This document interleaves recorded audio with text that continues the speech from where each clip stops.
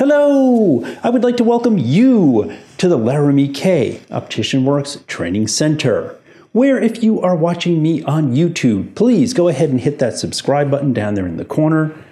That one, go ahead, click it. Thanks. If you're watching us on Facebook, please do give us a like. Today we are going to talk about verification, or what is also known as final inspection. All right, just a couple of things to go over before we hit the bench and do our step-by-step verification, also known as final inspection. We think of verification as checking out a job that's come back into the store from somewhere else. Final inspection, more like stuff that's done in-house. And please remember that verification, final inspection is both about the frames and the lenses. We always think lenses, power, lenses, tolerance. Everybody gets all wound up.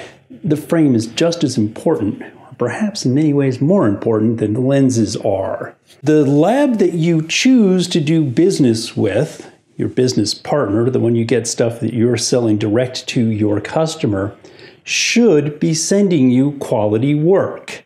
Yes, we do make mistakes, but they should be pretty darn rare. Remember the stock single vision lenses, the lenses that are in the packets and the file boxes behind you in the lab. That stuff is already quality assured.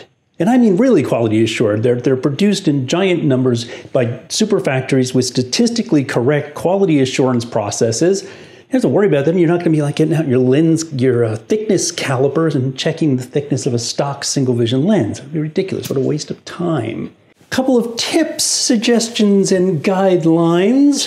Watch your high myopes. Oh boy, don't say I didn't warn you. Those people have microscopic vision. You get your -5, -6 OU folks. They can see stuff you never will. You'll think this is the best pair of glasses I've ever seen. You'll take them out and you'll say, here you go. And they'll have their other glasses on. They'll look at them and go, there's this little, and you're like, what? And you go in the back and you pull one of those stock single vision lenses, like a +10, you're like, oh yeah, there is something there. Okay. Don't say I didn't warn you. Do I pay more attention to a high myopes final inspection? Yeah, I do. When you are working through the step-by-step process of verification, I would strongly urge you to think positive. Think this is right, this looks good, I'm happy with this. If you start to nitpick every single job to death, you are going to be miserable and you are going to waste money. You can't polish a turd, no matter how hard you try. Right? We all know that there are some insurance company labs out there that produce really, truly horrendous work. You didn't make those glasses. You didn't force those people to have that vision care plan. It's not really your fault that they can't turn out a decent pair of glasses. Be careful. We're going to talk about weighing in a second. And the same holds true for you super discount places. If you are selling 3 single vision pairs of glasses for $9.99, your tolerance and quality standards are not going to be the same as the super boutique place down the street. It just can't work that way. I'm going to mention this now. Number one most important thing when you get them back from the lab, you open up that box, you open up the package, you pull it out, you unwrap them. First thing you always want to do before jumping to the lens meter is just look at them. And we'll do that at the bench. Never ever forget that a manual lens meter is a subjective tool.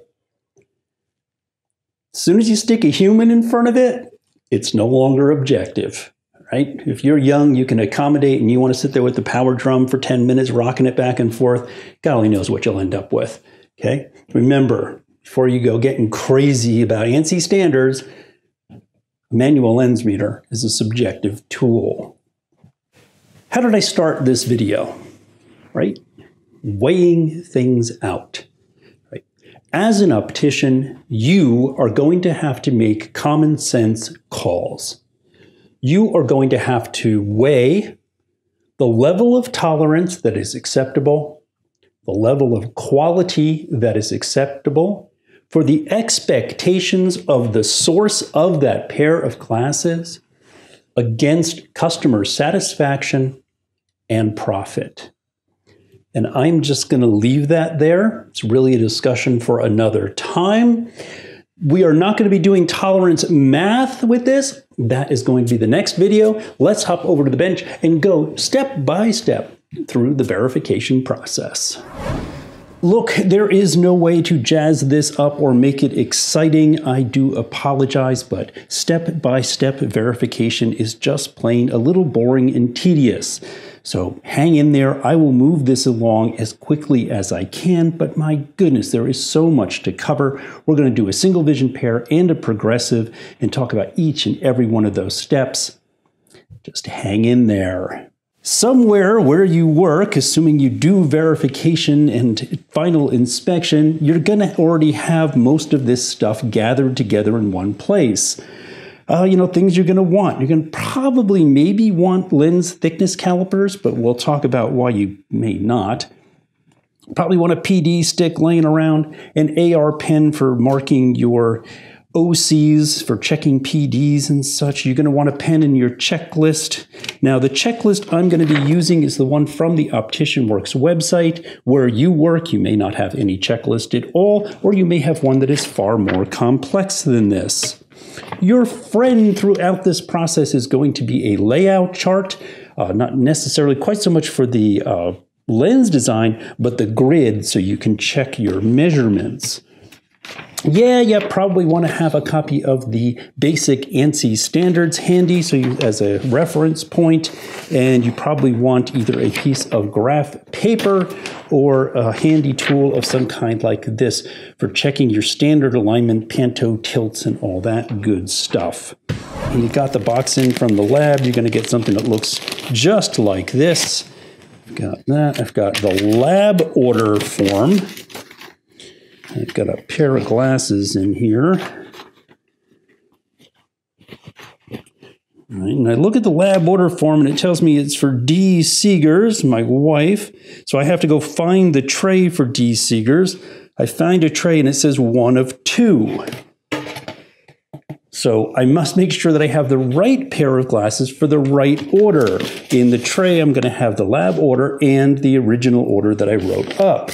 So these are a single vision 225/50, 225/50, Omodo Alpha. Right, okay, so I got the right frame in the right tray with the right paperwork. Good place to start. And like I said, the first thing I'm going to do is simply look at them.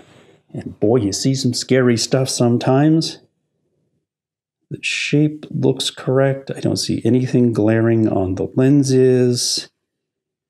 I don't see any glaring standard alignment or bench alignment problems. I don't see any damage of any kind. Things look pretty good. So no red flags there. It says check my lens powers. All right, my lens powers. I'm going to also do a quick check. Make sure that what I wrote up for this job matches what came back from the lab. 225/50, 20, 225/75, 5, PD is 64, good there. All right, and I'm going to, of course, have my lens meter adjusted for me since I'm the only person working here. I don't think that's a problem. Right eye, right lens, into the lens meter we go. And you always check your right lens first. Now, here's one of those things we have to sidestep for a while and talk. If you have high-powered lenses, and if you believe that you have a vertical imbalance problem, then you go back and you start with your stronger lens in the 90th first. That's only if you have an issue or think you have an issue, and then you start doing your application of tolerance and stuff that we'll go over in the next video. But for now, always start with your right. I've got a plus 225, and I've got a 28. Everything is lined up. I'm good. Put on my marks, move to my left. Everything stays nice and level in there. I've got a 225 again. My axis this time is 5. Minus 75. Wonderful. And there I've got my OCs dotted up. I've got my checklist here. I checked my sphere power. Checked my cylinder power, I checked my axis, sphere, cylinder, and axis. Now it says the next is PDs correctly measured monocularly. I've got a 32/32. So I lay this on my chart. And I line everything up using my grid with my bridge. There's 32 and 32. So absolutely perfectly beautiful. There's no vertical imbalance present. Barely enough power to have that happen anyway, and I didn't see anything. Everything lined up when I moved across from my right to my left and left the spectacle table in the same place. So we're good. Is the material the correct one ordered? What did I order? I ordered Trivex, and that is what came in on this job. It's listed on the lab order form as Trivex. We're good there. Is the lens style correct? Is it a straight top 28, a 35, etc.? It's a single vision lens, single vision job, single vision. We're good to go there. Center thickness and edge thickness. For plus lenses, do the lenses seem abnormally thick at the center? Well, let's see. These are plus lenses.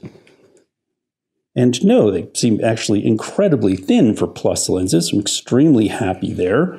I'm not going to go getting my calipers out or anything. These are wonderful. These are not minus, so I'm not going to be looking at that in this particular job. Now let's talk about this for a little bit. I just said stock single vision lenses, if these were stock lenses, which they are not, they're already QA'd. They are already manufactured to be the thinnest possible they can for the diameter of the blank. So you're not going to argue with it or question it. Just wouldn't make any sense. As to thickness issues from a lab, different labs produce different lenses to different thicknesses, particularly depending on the material that they use. Some labs have a much more generous willingness to cut a lens thin than others do. What it really comes down to is the software used to generate the lens. If you supply the lab with enough information, really good accurate measurements, and a shape, preferably a frame shape trace, and they know what they're doing with their software, they can literally make that lens as thin as it can be made. It's just that simple. Now, you may get back a plus lens and you may go, wow, these things are really heavy. And you think, well, what is the center thickness on this plus lens? And you look and it's like, oh man, 6 millimeters. Whoa, okay, wow, that's huge, all right? But stop and think about the powers you have. Stop and think about the material you have. Stop and think about the frame size that you have. Maybe you took this person from a 67i in CR39 to a 52i in 160. Right? They're going to be thrilled, right? So it's not a subjective call. Maybe it's a little bit more of an objective call. You have to know what is realistic for the given lens parameters and frame parameters and material. So if you're ever really in doubt, man, I would check with the lab. I said, this is what I've got. This is what I had in the past. This is what I'm comparing it to. Where are we? What should I have here? Tell me what we did to make this as thin as possible. Does the lens have all the required coatings? Let's see, I've definitely got a nice, beautiful AR on there, front and back. Okay, does it have the tint that was asked for? Well, I didn't ask for a tint in this case, so that's an X. Does it meet the standards for UV? That would be, if I had a tint, either it would be marked on my lab order form. If I didn't have a UV meter, if not, I go over to the UV meter, put them in and double check. Does it have all the lens add-ons it should? Should this have been a polarized, polish, photochromic? Make sure that stuff is present if it's asked for. Surface quality, scratches, pits, specks, haze, orange peel, finding marks, bubbles, sags. Cover all that stuff on the Optician Works website. And I am just looking against a beautiful clear or black background with a bright clear white light and just looking at the overall quality of the AR coat in the lens itself. Not a bad idea to grab a cleaning cloth and just rub your fingers over the lens. You'd be surprised sometimes you can pick up warps. You can pick up places where the stylus had a little trouble and went a little too deep. You can feel warps and waves, but these feel just fine. Scratches, obviously, you need to watch out for. Pits are little tiny dimples, actually almost like a cavity or a hole, pinpoints. Specks are things that get into the monomers. They're little black dots that are inside, inherent within the lens. Haze, that's if the AR coat wasn't good, if there was something that was wrong during the application process and they look kind of cloudy or foggy.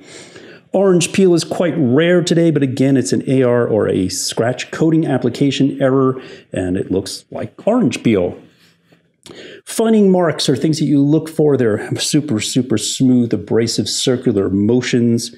Bubbles, again, would be a coating error, and sags would be if they threw enough material in the spin coating, it didn't work out quite right, and you literally have a run down the front of the lens. All those things are relatively uncommon today. They used to be far more prevalent than they are, but check for those. Now, I was talking about weighing things out, on the whiteboard. If I had a speck, an infinitesimal, tiny little black dot up in the way far temporal corner of a pair of glasses, I would weigh what those glasses are used for, the person I was selling them to. I would weigh it out. Am I going to reject that job, especially if it was surfaced? It took a couple of days to go to the lab and come back. It's one of those places you would have to use common sense and make a call on which is more important, customer satisfaction, or perhaps there being a little tiny speck on that lens. Next, edge bevel quality, type and position, stars, chips, sharps, edges. I'm not necessarily going to pop lenses out. Semi-rimless, of course, you have some of the edge exposed. Fully rimless, you have all of the edge exposed. Something like this, it looks great. I'm really looking deep inside where the bevel and the bezel meet. I don't see any damage. I don't see chips. I don't need any spaces. There are no stars, chipping. AR coat goes right out to the edges. The hide a bevel correct for lens thickness. We talk about this in one of the other videos. If this was a really big, thick lens, I play with the bevel and I want to push it either forward or back so it looks cosmetically better. Is that there? That's what that means, and I'd be looking for. Does the lens have a safety bevel on it? Well, in this case, the edge that was cut is actually behind and inside the frame, so I couldn't even tell. There's nothing there. If I really wanted to find out, I'd pop these out and run my finger along there. Lens stability. The lens does not move in the eye wire. Right? Now, this is a full plastic eye wire, and I grab those lenses and I get just the tiniest little bit of movement in one direction. Tiniest little bit. I'm really grabbing this, okay? So those are fine. Those lenses are not going anywhere. If I have a full metal eye wire with a traditional close, and it is a typical screw mount frame, and I look inside here, let me show you what that would look like on the board, what would pass and what wouldn't, because it's a whole lot easier than trying to show you up close on this frame. Just a little easier to see it this way. You're looking at the eye wire closure where the two pieces come together. You see how that screw has been tightened down to retain the lens, the bevel-bezel combination. Obviously, this is perfect. You want those two pieces touching. Beautiful flush screw head, bottom, no protruding pieces. Looks fantastic. This much of a gap, you can see the screw. You've only got the one corner touching. No, not okay. You need to grab your screwdriver, tighten that down, fix it, resize the lens, whatever it takes in order to get that right. Obviously, that's a no. You can't actually have full gap across the entire thing. That job simply was not finished correctly, or somebody forgotten to tighten down that screw. Certainly try that first. If not, you're going to need to take that lens out, resize a little bit, and put it back in and tighten that all the way down. And yes, that was something you would probably try to do yourself and fix in-house, not send it back to the lab, let them do it, have it come back. That would be petty and wasting time and risking pissing off a customer. This is okay. If you have a half, 2/3, you don't see your screw, you've got this little gap here, sure, there's nothing wrong with that. That's going to pass, that's going to stay together, that's going to hold that lens in place just like it should. You have enough contact. Got it? Good. So no gaps, no spaces, lens, frame, everything looks good. All right, I'm down to my frame already. What is my frame? It says that Mrs. Seegers bought a Modo Alpha, and that is an Alpha, and it's a 48-21, 145 temples. It's purple. I believe we have the right frame for the right job. So it is the correct model. It is the correct color. It is the correct dimensions for A, B, D, B, L, and temple length. And we checked when we opened this up, is it free from blemishes, scratches, burns, imperfections, etc.? Yes, it is.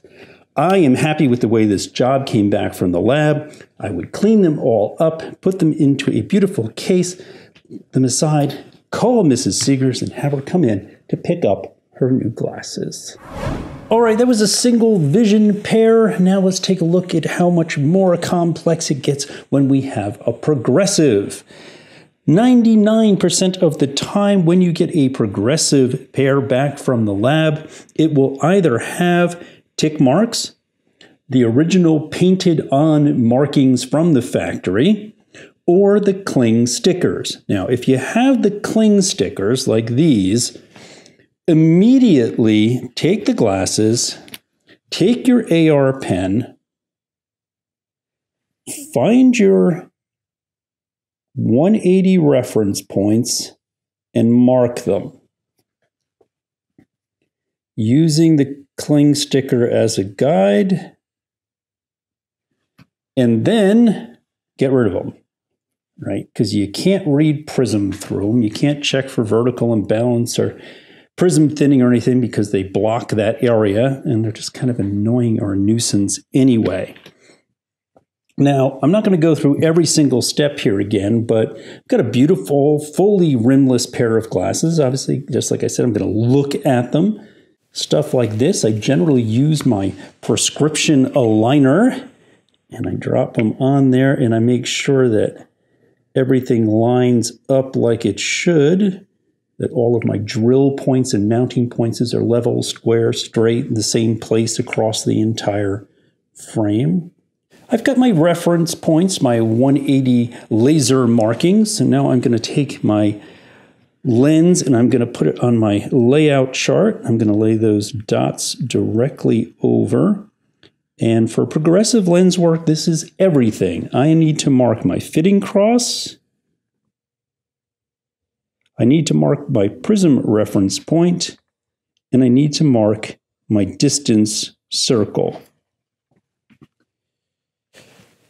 Now, back to looking at these again. I want to make sure that my 180 marks are straight across, horizontal, beautiful. I suppose I could use my graph paper to check that, or my prescription aligner, either one.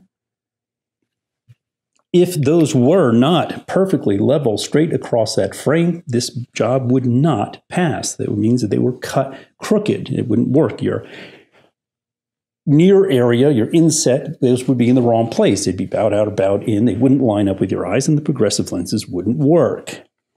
We check the add powers of a progressive lens directly off the lens. It says I need an add power of 250. I look at my laser etching marks, and I find what power this lens is. I see a 2.5 and a 2.5. It tells me that I've got a 250 add in each of these, so this is good.